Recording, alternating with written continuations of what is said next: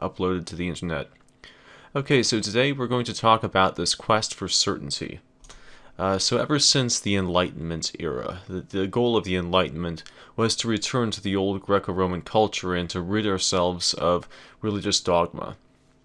Basically, the idea is we're trying to get outside of religious presuppositions and go to objective knowledge that can be found from anywhere, instead of relying on revealed truth like the Bible.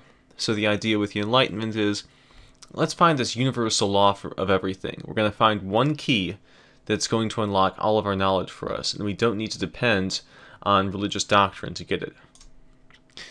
There are four key figures here that I'll be talking about related to the Enlightenment. The first is René Descartes, the philosopher, who is one of the founding members of the rationalist school in modern philosophy. The second is Bertrand Russell, the famous mathematician. The third is Alan Turing, who's the father of modern computation. And the fourth is King Solomon, who embarked on a very similar project when he was younger, and came to a greater understanding later. He pretty much foresaw what would happen of the Enlightenment and its disastrous consequences. More on that later. Okay, so our first figure here is René Descartes. He was a rationalist, and he invented the Cartesian coordinate system. This coordinate system is used for uniting geometry and algebra together. He was an enemy of the skeptics. He believed that we could know things, and he did not like the skeptics for denying these things. So instead of just battling the skeptics, he says, okay, I want to give knowledge an absolute foundation. This is also called hard foundationalism.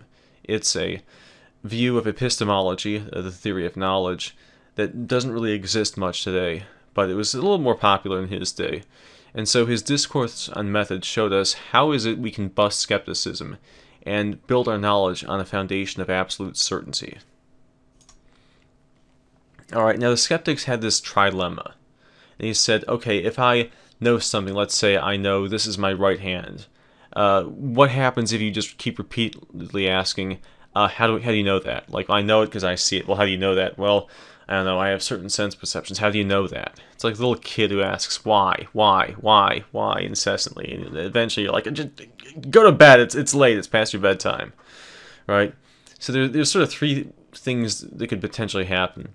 One is you could start going in a circle. You keep explaining things and you start explaining things in a circle.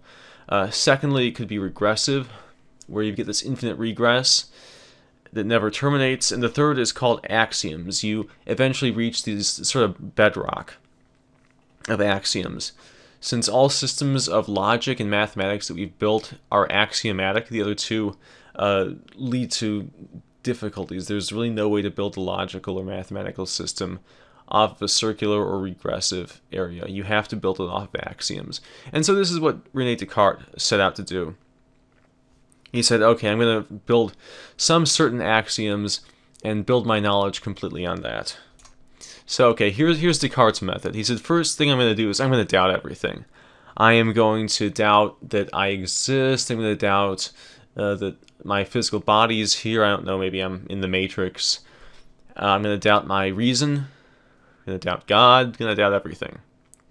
He says, okay, I've doubted everything. What can't I doubt? Well, I can't doubt that I'm doubting, right? That would be contradictory. So I can't doubt that. But wait, I said I am doubting. But if I'm doubting, therefore I exist. So I think, therefore I am. And this wasn't really original. All of these moves, all of Descartes' best moves, were from Augustine. These were Augustine's arguments, which Descartes is now employing. So the question is now of the outside world. Again, how do I know I'm not in the Matrix? Or that I'm a brain in a vat? And how do I know that my reasoning that I've been doing is reliable? Well, not sure. So, okay, what about this? I have this idea of a perfect being in my head. If I was a perfect being, I wouldn't be having this doubt. I'd have certainty about everything. So, I can't be this perfect being. But I have this idea of perfection. So what about that? Well, this idea in my head of perfection must have had some sort of cause, right? Couldn't have come out of nowhere. So where did it come from? Well, I don't think it came from sense experience. I don't perceive perfection, at least in its ultimate sense. Everything around me seems to be just some imperfect representation. And, okay, so not that. Could I have fabricated it? Well, when I fabricate things in my mind, let's say a unicorn, I'm thinking of like a horse and a horn, and I'm putting two pre-existing ideas together. I'm combining ideas that are already there. But you can't do that from imperfect ideas, so that's not going to work. Okay. Can't fabricate it either, so therefore it must be innate. I have to sort of be hardwired with it. So how do I get hardwired with this idea? Well, only a perfect being can do that, can hardwire me like that. So therefore there must be this perfect being, God. And so God being this perfect being wouldn't deceive me. He'd program me with innate knowledge, but also with reliable sense experience, and a world that I could at least perceive fairly accurately. And I'd have some sort of reason as well. And so now I realize with God here, there's no way I'm going to be tormented by, let's say, a demon or like the Matrix or something like that. The things that are causing my sense experience really is accurate, and so is my reasoning. Therefore, I can trust my reasoning and my sense experience is reliable. So cool, I have a system of knowledge. And I called in God as a guarantor of my sense perception. But yeah, I don't need to base my beliefs on religion. I have simply reason, and that alone will get me to knowledge. But the problem is, there's a huge flaw in his reasoning. If he went through sort of the meditation, René Descartes sought to build knowledge on these undeniable axioms. He wanted to go axiomatic, because it's the only system where you can build, like, knowledge. But he didn't. He ended up going in a circle. Because he always assumed this entire time that his reasoning was accurate, even though he never proved it. It wasn't undeniable at the beginning, and his whole reasoning process presupposed accurate reasoning. And so this is why his view of hard foundationalism really never took off. We sort of realize that in philosophy, you can't start with this absolute undeniable certainties. I mean, there's some things you have to sort of put in, maybe take it on faith. Even people who go to things like coherentism will say, well, the coherentist principle itself sort of has to, it kind of has to be your starting point, and then everything else, and then that's our model, and we'll build things from there. But this idea of building our system of knowledge on undeniable bedrock through rationality just isn't going to work. And so, yeah, human reasoning is not capable of simply proving its own reliability. You have to take at least that on faith. And so that failed. Okay, so then Bertrand Russell came along later on. He's a famous guy, did a lot of research in logic and mathematics. He busted the original set theory, which we thought was so certain. Set theory was sort of what we thought of as the foundations of mathematics. What are these numbers? Why they're sets, and a set is like a collection of things. Like you can have a set of like all the dominoes on the table, let's say. But he found a paradox in it. Even though before he found this paradox, set theory seemed so self-evident. And so now the mathematicians are running scared. They're like, what if our arithmetic has a similar incoherence, like deep down? And so he said, okay, this is seriously problematic. Let me build arithmetic as an extension of predicate logic, first-order predicate logic. Because these logics, like, for example, propositional logic, can prove its own consistency and its own completeness. We know that works. We know there isn't any contradiction there. So if we start out with, like, logic, and we extend mathematics as part of it, we have this good bedrock. And so that was the project of him and his mentor, Alfred North Whitehead, in the Principia Mathematica. And he also was seeking out a consistency proof for arithmetic, to prove the consistency of arithmetic. And so Gottlob Frege helped to advance logic from what was called syllogistic logic, the logic of Aristotle, to what's called sentential logic. This is the logic that's used in computer programming. So it took Russell and Alfred North Whitehead 10 years, or over 10 years, to build Principia Mathematica in 3 volumes. It was mind-numbing work, going through line after line, like line 72.142, like there exists some set such that the set has such and such a property. All right, the next line, and it's just dozens and dozens, dozens of lines per page, hundreds of pages. And if there's one flaw in the logic, your whole thing goes apart. So they had to just mentally just check line after line after line to make sure that their thing was working. And their ultimate goal was to describe this one set of axioms and inference rules in symbolic logic from which we can deduce all mathematical truths in principle. So we can derive this entire system. We have the perfect foundation, and now all we have to do is grind at the intellectual mill, and we can discover any problem, discover any truth about mathematics. Any question we can state mathematically, or at least with number theory, we will be able to solve. And there's 2 things he absolutely needs here: consistency and completeness. So consistency basically states that you can't prove a proposition and its negation. There's no statement where you can, like, let's say, prove 1 + 1 = 2 and then prove 1 + 1 does not equal 2. Any system that can prove contradictories is simply not consistent. And the second is completeness, which says for any question you can ask of the system, or any statements you can give within the system, you can either prove it or prove its negation. So that's completeness. Now, Principia had plenty of problems just off the bat. It's difficult to understand. Even mathematical logicians had a difficult time understanding it, because it's got just so many, thousands and thousands of lines of this sort of manual code. It took 379 pages just to prove that 1 + 1 = 2.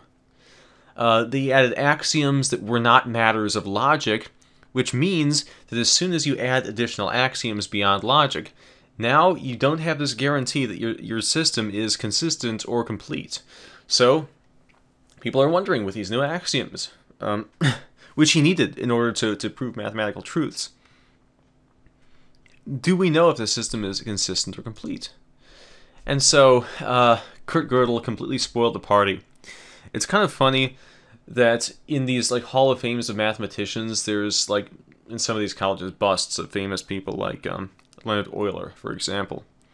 But many of them don't have Kurt Gödel because he just sort of spoiled the fun. He was a great mathematician, but it's like people kind of want to distance themselves from him because he showed that no system like Russell's system or Russell's goal could ever be achieved. So he busted them, destroyed the hope, and basically what he showed is that you can represent statements about mathematics or about piano arithmetic within piano arithmetic with a process called encoding. So you can encode logical truths and state them as mathematical statements. And that way you can ask questions about mathematics and answer them from within mathematics. So there's these problems in logic, these kind of glitches called liar paradoxes. So if I say this statement is false, is this statement true or false? Well, the statement is false. Okay, that's true, which means it's false. Okay, so it's a false statement. Well, now it's true again. So this statement is strange. Or if I say the following statement is true, the previous statement is false. Okay.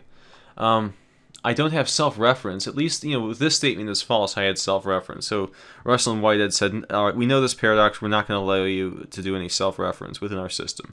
We'll protect it against that. Okay, what about, like, the following statement is true, the previous statement is false? Well, no self-reference, but there's still a paradox. So, okay, we need to prevent us from being able to, like, address other, have a statement address other statements, or else we have these things. Okay, fine. Let's create a safeguard. Okay, now if I say the person teaching defenders is lying. Okay, there's no direct self-reference, right? I mean, I'm indirectly referring to myself, but not directly. And I'm not referring to other statements. And yet at the same time, I have the same paradox.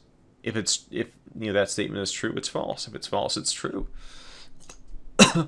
And so Gödel found a way to encode a similar paradox within Russell's Principia Mathematica system.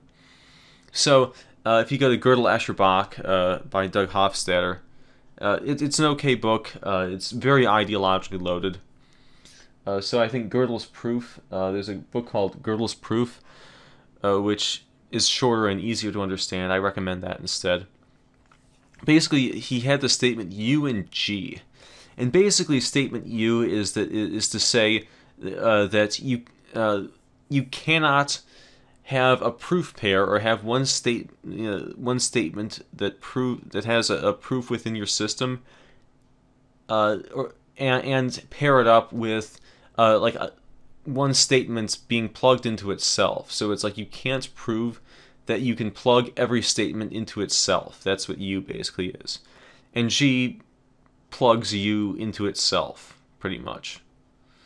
And so what that means in plain English is something like the formula whose Gödel number, remember this is encoding now, we're encoding logic into mathematics. The formula whose Gödel number is such and such is not provable, which is just a fancy and indirect way of saying, okay, G, or this formula, is not provable. So the question is this formula G provable or not? Well, if it's provable, then it's a false statement. Your system proved a false statement, and so it's not consistent. Now, we realize, okay, fine, so it can't be proven, right? If the system's consistent, you can't prove the statement. Well, that means that you have true statements within the system that you are not able to prove, and so the system is incomplete. And so the question becomes, okay, can we repair Principia so that these paradoxes don't arise? And Gödel proved in the same year that there's no way you can do that, because there's three things you need in a system if you can ever hope to achieve Russell's goal. The system has to be rich enough to express all statements about numbers. The system has to be able to generalize the statements into formulas and represent them. Basically what that means is if I'm able to prove in the system, let's say 1 is odd, 2 is even, 3 is odd, 4 is even, 5 is odd, 6 is even, and so on and so forth. I then have to prove a general statement that every whole number is either odd or even. Because if I can prove all the particulars but I can't generalize it, the system is something we call omega incomplete. So what that means is you don't have all the generalizations you need. And so you've got to have these generalized formulas to discover all truths about mathematics. And thirdly, you need some procedure for deciding whether the proof within the system is valid or not. This is also called decidability. So your system's got to be consistent, complete, and decidable. The problem is, if your system is rich enough to express all arithmetic knowledge, it's vulnerable to Gödel's paradox. And so there is no set of axioms and inference rules, or one set of axioms and inference rules, which can give you all of these truths. Now, someone in Defender's class mentioned, well, what if you had, let's say, an infinite number of axioms? I'm like, okay, theoretically, I mean, you could build a system of infinite axioms that gives you all mathematical truths and is consistent, complete, and decidable, but that would be basically by taking every mathematical truth and making it a separate axiom. That's really the only way of doing it. And if you have that, then you don't need to crunch mathematical formulas because you already have the truth. You just look up the mathematically true statement within your axioms. And unless you're God, you can't do that. So basically, here's what I've stated, and the conclusion is from like Morris Klein. God exists since mathematics is consistent, and the devil exists because we can't prove it. So just like the problem of Descartes and certainty, we can't have certainty about reality. And we can't even have this island of certainty within mathematics, the one thing we thought we could be completely certain about. And mathematics now can't even, piano arithmetic, for example, can't prove its own consistency. And so that's even further problematic. Great, what's this, Tower of Knowledge doing? So mathematics alone can't prove its own reliability. In a sense, you do have to take it on faith. And so, okay, Alan Turing came along. He's this great code breaker. He's the father of modern computers. If it wasn't for his work, you wouldn't be able to even watch this presentation on your own computers.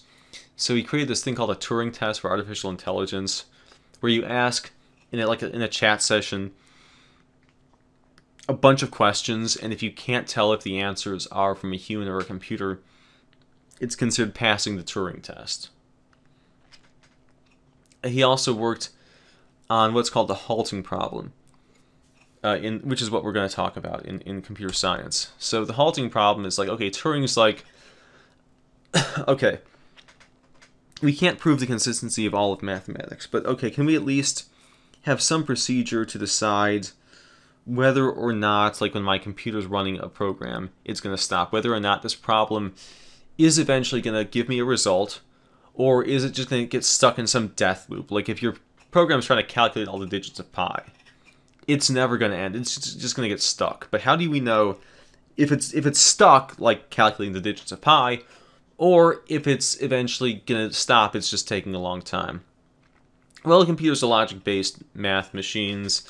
So is there some algorithm or one program, one key to deciding this for any possible program? Well, Alan Turing, of course, proved that there's absolutely no way that's possible, because he encoded something similar to the liar paradox into the programming language.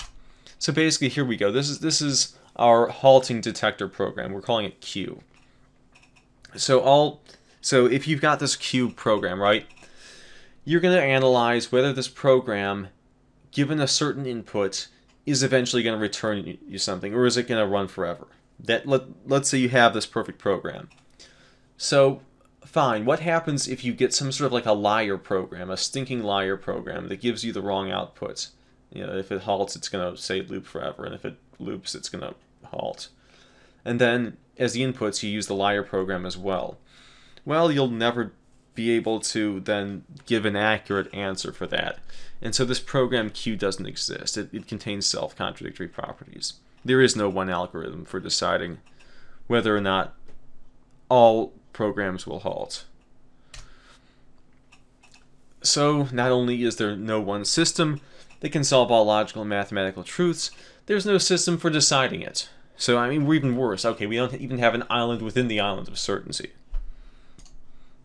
So finally, King Solomon actually came along much earlier, and he predicted much of this failure during the Enlightenment. He's the famous king, the most powerful of Israel's kings. He built the first temple. He was super rich.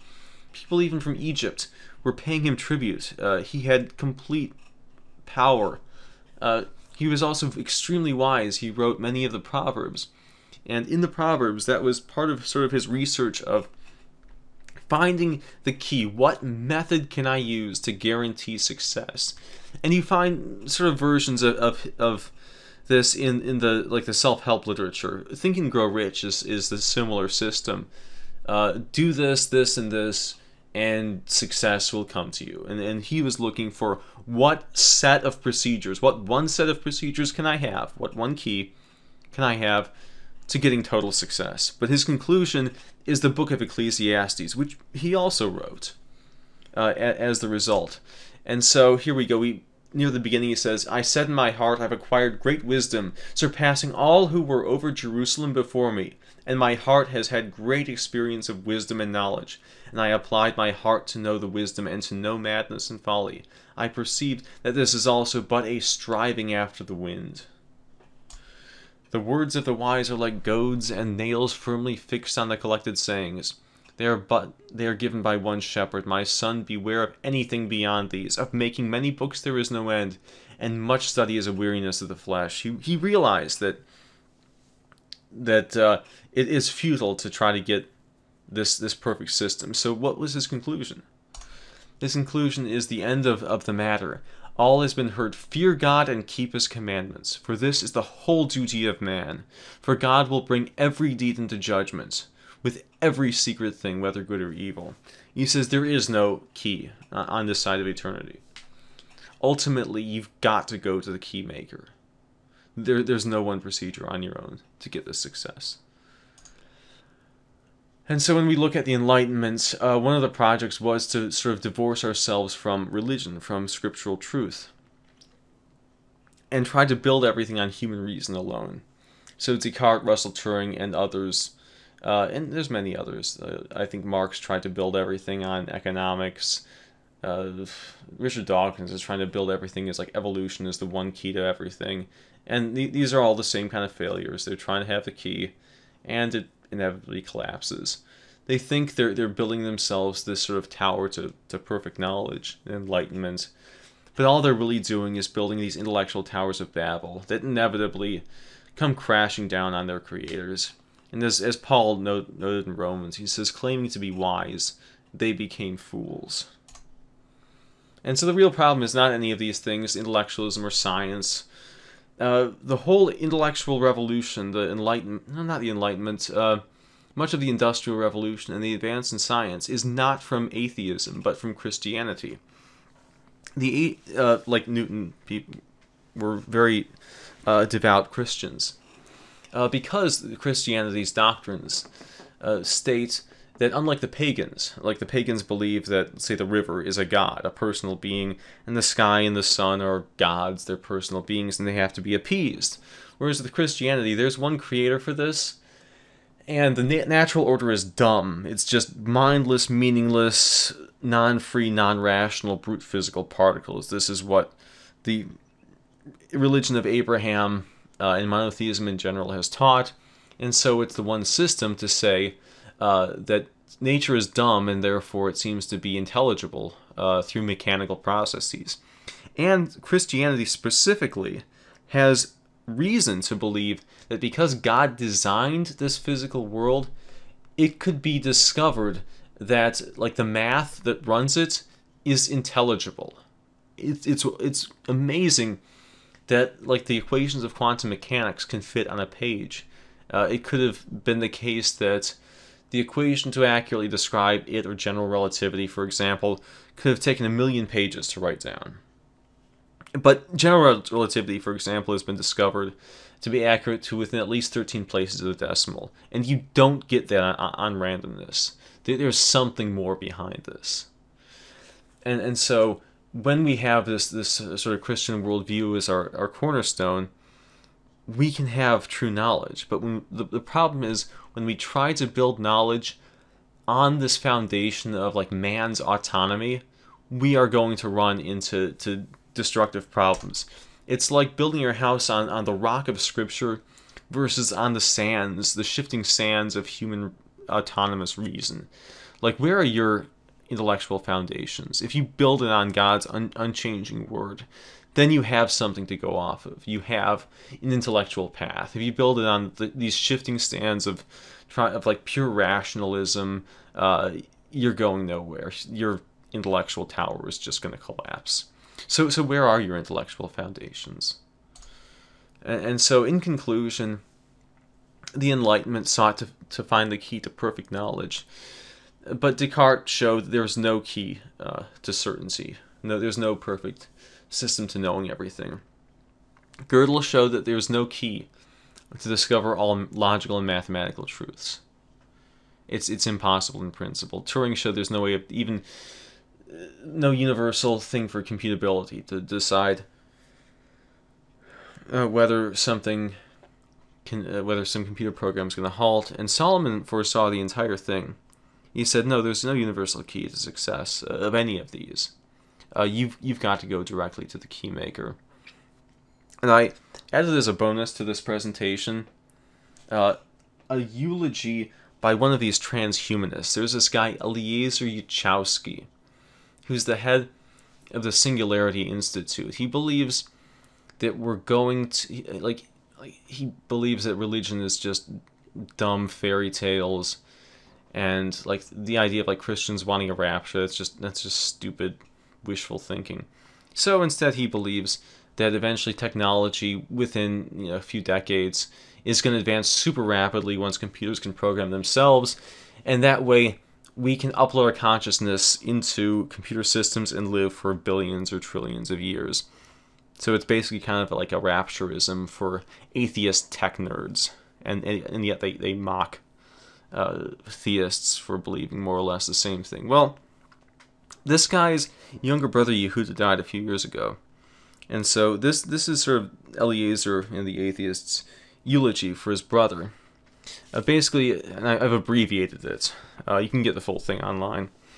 He said, "I used to say I have 4 living grandparents, and I intend to have 4 living grandparents when the last star in the Milky Way burns out. I still have 4 living grandparents, but I don't think I'll be saying that anymore. Even if we make it to and through the singularity," remember that's sort of the tech rapture, "it will be too late. One of the people I love won't be there. The universe has a surprising ability to stab you through the heart from somewhere you weren't looking. Of all the people I had to protect, I never thought Yehuda might be one of them. Maybe it helps to believe in an immortal soul. I know that I would feel a lot better if Yehuda had gone away on a trip somewhere, even if he was never coming back. But Yehuda did not pass on. Yehuda is not resting in peace. Yehuda is not coming back. Yehuda doesn't exist anymore. Yehuda was absolutely annihilated at the age of 19. Yes, that makes me angry. I cannot put into words how angry. It would be rage to rend the gates of heaven and burn down God on its throne, if any God existed. But there is no God. So my anger burns to tear apart the way things are, remake the pattern of the world that permits this. I wonder at the strength of non-transhumanist atheists to accept so terrible a darkness without any hope of changing it. But then most atheists also succumb to comforting lies, and make excuses for death even less defensible than the outright lies of religion. They flinch away, refuse to confront the horror of 150,000 sentient beings annihilated every day, 1.8 lives per second, 55 million per year. Convert the units, time to life, life to time. I wonder if there ever was an atheist who accepted the full horror, making no excuses, offering no consolations, who did not also hope for some future dawn. What must it be like to live in this world, seeing it just the way it is, and think it will never change, never get any better? I watched Yehuda's coffin lowered into the ground and cried, and I sat through the eulogy and heard rabbis tell comforting lies. If I had spoken Yehuda's eulogy, I would not have comforted the mourners in their loss. I would have told the mourners Yehuda had been absolutely annihilated, that there was nothing left of him. I would have told them they were right to be angry, that they had been robbed, that something precious and irreplaceable was taken from them, for no reason at all. Taken from them and shattered, and they are never getting it back. Goodbye, Yehuda. There isn't much point in saying it, since there's no one to hear. Goodbye, Yehuda. You don't exist anymore. Nothing left of you after your death, and like there was nothing before your birth. You died, and your family, Mom, Dad, Hannah, and I, sat down at the Sabbath table, just like our family had always been composed of only 4 people. Like there had never been a Yehuda. Goodbye, Yehuda Yudkowsky. Never to return. Never to be forgotten.